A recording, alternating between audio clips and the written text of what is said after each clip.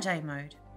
When you go on holidays, there are two simple ways you can choose to make sure your floors are switched off. First option is by simply turning the power off by pressing the power off button at the bottom right of the screen. The second option is by setting the holiday mode. Holiday mode means the unit will turn off up to 99 days and will only turn on if the temperature falls below to activate the frost protection if you have this setting turned on. To turn on holiday mode, press the holiday button at the bottom of the screen, select the number of days you will be away for, and then press Done.